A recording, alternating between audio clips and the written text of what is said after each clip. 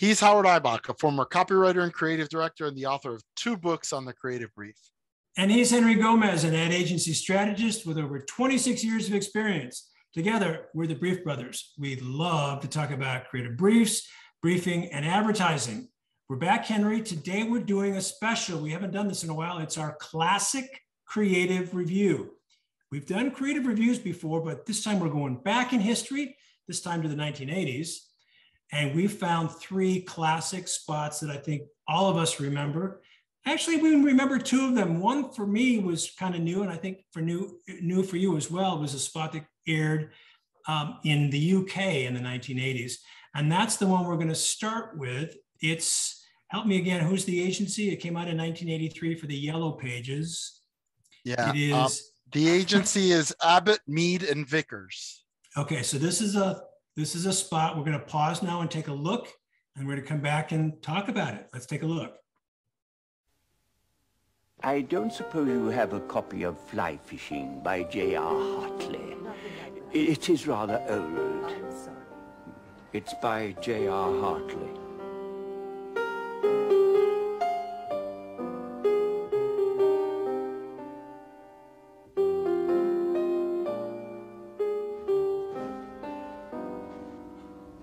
No luck, Dad. Never mind. There's still a few more to try. Good old Yellow Pages. We don't just help with the nasty things in life, like a blocked drain. We're there for the nice things, too.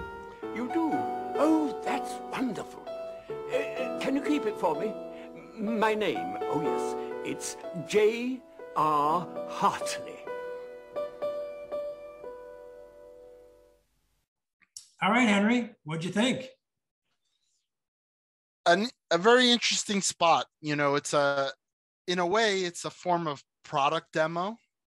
You know, using, in this case, a sympathetic character. You see this man, he's kind of downtrodden. He's trying to find this book. There's an element of surprise at the end, of course, the wink and the nod, which is that he's the author of the book that he's been looking for. And so, you know, there's definitely, you get like some warm feeling, but within that is the idea that, you know, the Yellow Pages saves you time, right? Like and you can cover much more ground with the Yellow Pages. And, you know, for some of our viewers, they may not even know what the hell we're talking about, right? But before Google and before the internet, the way you found out about businesses that you need or you want to do business with was through the Yellow Pages, and there were ads in the Yellow Pages. So, and it was a directory. And so in this particular case, you know, there's definitely a brand benefit that's communicated, which is that it saves you time and trouble when you can. And in the US, we had for a long time the tagline, right, for the Yellow Pages, which was "Let your fingers do the walking."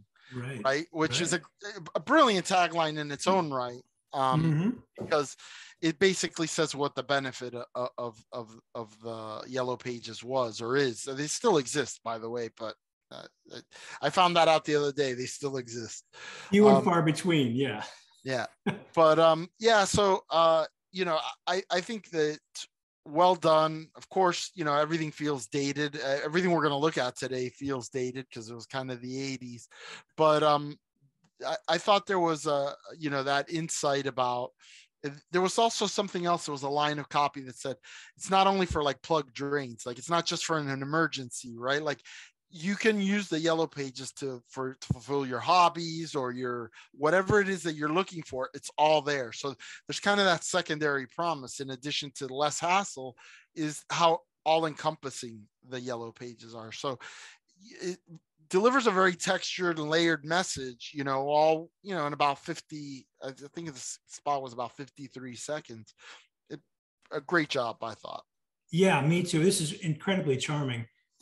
You know, you were the one who really clued me into guys like Mark Ritson and Byron Sharp. So I'm a lot more aware of the whole notion of mental availability. Of course, I've read a couple of books by Paul Feldbook. So we've been talking a lot about the importance of making a brand famous and, you know, entertainment, the entertainment aspect.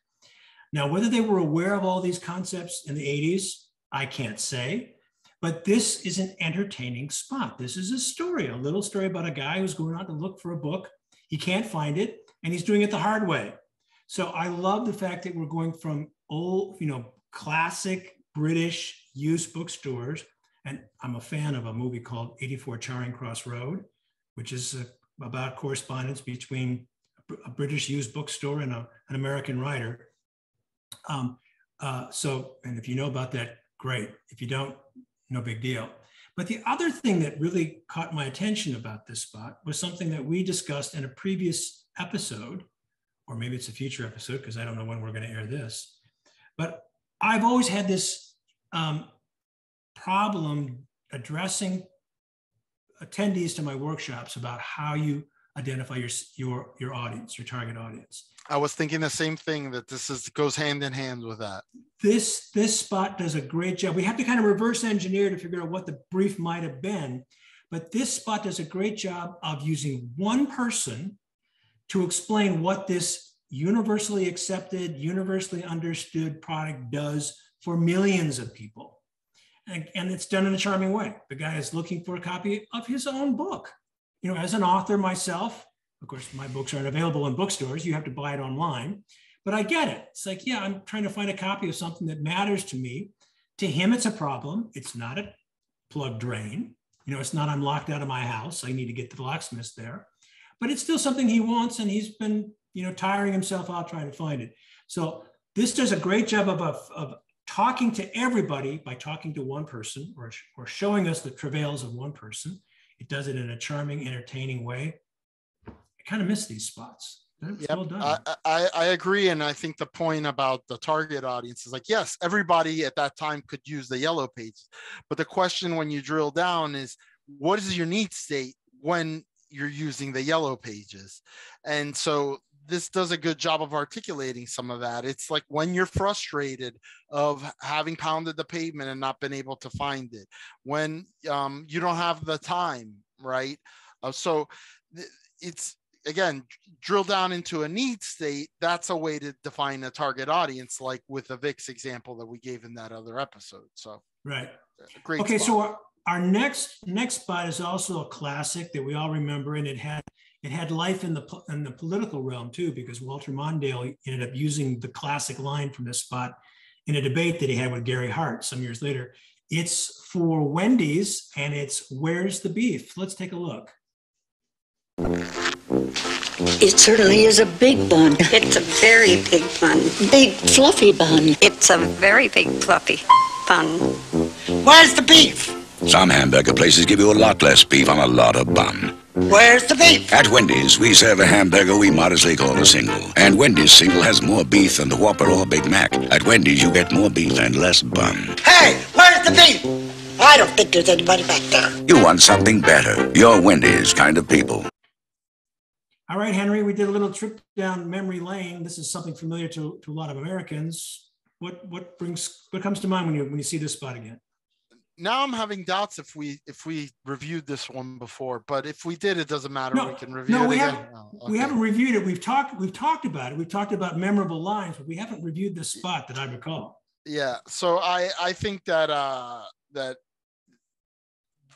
this is one of the classic examples of when a piece of advertising enters the pop culture. And you gave the example, Walter Mondale said it in a debate, but it was on everybody's mind, was this little bitty old lady saying, "Where's the beef?"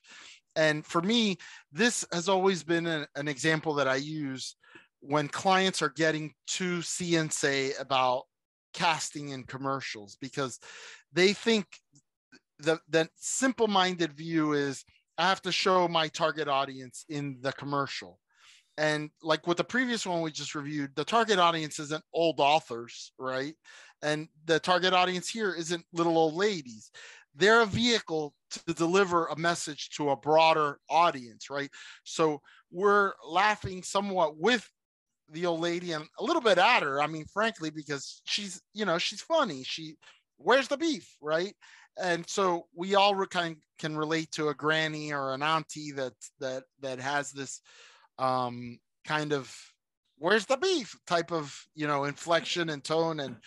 And so to me, it's like, remember, like we could do a spot targeting women that only has men in it, right? Or we could do that there's no reason that it has to be so didactic that it's only that you show the target audience in the spot. But This was, just the comic genius of it. It took a true insight, right? Which was that fast food consumers were recognizing that they were getting shortchanged more and more by the big, burger companies, and that, Wendy's single is a quarter pound, and that's what it is, and it's not going to shrink, and it's not going to, the bun isn't getting bigger. And so just, great acting, great directing, comedically timed. It deserves to be on a list of top spots. Absolutely. My recollection is that we may have shown a clip from that spot in a previous episode, but we were talking about classic lines that have been abandoned.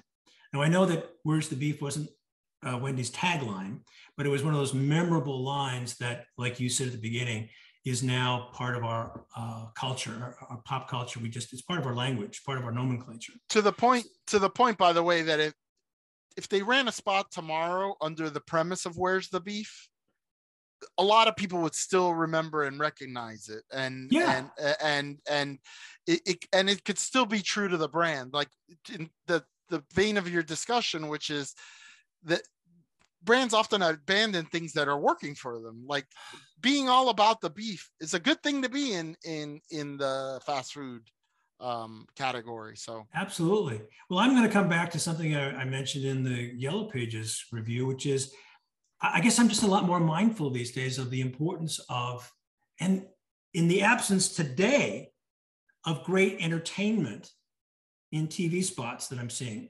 Now, I don't watch a lot of live television, but I do keep track of stuff. And Henry, I have to say thank you to you for sending me this list tonight. And watching, there's the top 100 list, and watching some of these old spots just brought back a lot of memories.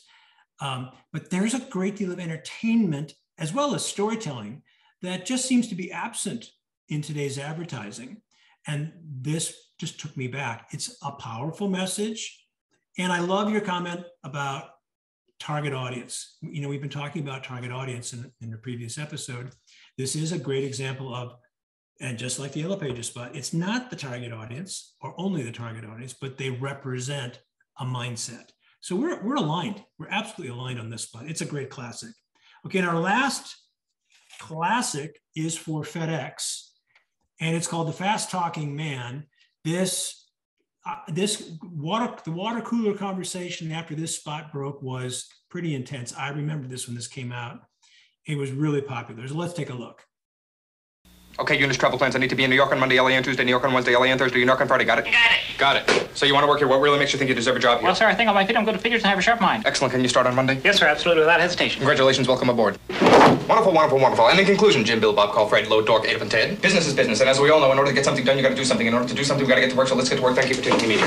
Petey, you did a bang-up job. I'm putting you in charge of Pittsburgh. Pittsburgh, perfect. I know it's perfect, Peter. That's why I picked Pittsburgh. Pittsburgh's perfect. Peter, may I call you Pete? Call me Pete. Pete. There's a Mr. Schnittler here to see you. Tell him to wait 15 seconds. Can you wait 15 seconds? I'll wait 15 seconds. Congratulations on your deal in Denver, Dave. I'm putting you down to deal with Dallas. Don, is it a deal? Do we have a deal? It's a deal. I got to go. I got a call coming in. Hi, Doc. Just dealt with Don. In this fast-moving, high-pressure, get-it-done-yesterday world, aren't you glad there's one company that can keep up with it all? You got a deal. Good. I'm putting you down to deal with Dick. Dick, what's the deal with the deal? Are we dealing? We're dealing. Dave, it's a deal with Don, Dork, and Dick. Dork, it's a deal with Dave, Dick, and Dave. Don, it's a Dork with Dick, Dave, and Doug. Gotta go, Dave. Disconnecting. Gotta go, Dick. Disconnecting. Gotta go, Dan. Disconnecting. Federal Express. When it absolutely, positively has to be there overnight. All right. Bring back memories? Absolutely. It's sometimes hard, or it's easy to forget like what life was like, during the time that these great commercials came out. We're in post-war America. It's the 1980s. There's prosperity in the air again. It's all about big business. Dynasty is on TV. Dallas is on TV. Everything is bigger, better, faster. The future's unlimited. But you know, if you're a consumer or you're in business, you recognize that things are starting to move faster and you have to react faster. And that's what gives rise to FedEx, right? Like the first real overnight carrier with broad distribution that basically revolutionized the way businesses did business. Suddenly, what was impossible, you know, allow 6 to 8 weeks for shipping, now was an overnight proposition. Was it expensive? Sure. But when it was important, and that's kind of like when it absolutely positively has to be there overnight, became their tagline, it filled the need, and they had a way of articulating. And this was Ali and Gargano was the agency, a very famous agency from the time that came up with this, and just was the right message for the moment with this fast talking guy, right? Like it's basically an absurd view of how fast things are changing. And what I marvel at is we're living 20 times the speed that we lived back then. I mean, it seems impossible. Like, I mean, and the other thing is that when overnight shipping was something that only certain businesses could engage in because it was so expensive, look at today, like with Amazon and everything, like we basically expect to click today and tomorrow it's on my doorstep, you know, and it's not just letters. Like letters you don't even send anymore. You send them via email. You send them via email. So there's literally instantaneously sending letters. Now it's about parcels and packages. And so to me, it's a great time capsule spot that shows us like how much we've advanced in a relatively, you know, in the span of human history, you know, 30, 40 years isn't that long, but boy, has the world changed. You know, you and I have talked many times in the past about how brands and marketers abandoned great lines, great taglines, just as they're really becoming part of the culture. This to me is an example of that, when you absolutely possibly has to be there overnight. So I have a question for you, Henry. I mean, I don't disagree with the word that came out of your mouth. Do you think if they had kept that tagline, it would still be relevant today? I think so. It's about, for me, it is about that mental availability. And if you ask people, if you did a survey of 100 people, 40 years old or older, and admittedly it's an older audience, but let's say that they're the people that are responsible for making decisions of who's our parcel shipper going to be or whatever, and you ask them, what's FedEx's tagline? I guarantee you that the preponderance, maybe not the majority, but the preponderance will say when it absolutely positively has to be there overnight. And when that's the one they remember anyway, whether that's the one or not, that's what they remember. Exactly. And when that happens, that's a pretty good indication that you should probably go back to it, or you should have never abandoned it. Like, you know, you ask people on and off over the years, what's Burger King's tagline? It's have it your way. And, you know, like I said, they've used it on and off. I think the leadership now is pretty cognizant of the fact that this is what we are, and it's good. Like, why change it? Right. I can't tell you what the FedEx tagline is today.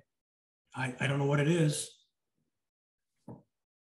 But again, it's an example of marketers and brand folks and clients tiring of a message long before their audience does. It hasn't registered with us as consumers by the time the brand decides to move on. And they're throwing away equity. But nevertheless, this is a classic spot. I loved it.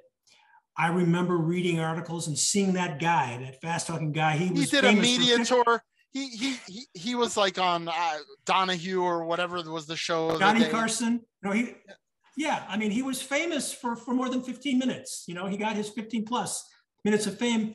I mean, I don't know what he's gone on to do since then, maybe nothing, but he was a fast talker and he made it work, and they built the spot around him. And it was a classic example, as you said, of what it was like to live in those days, which now seem quaint, but it really worked to set up the campaign. So I loved it too. Good stuff, Henry. Good stuff, Howard. He's Henry Gomez. And he's Howard Eibach. And together we're the Brief Brothers. Till next time. Bye-bye.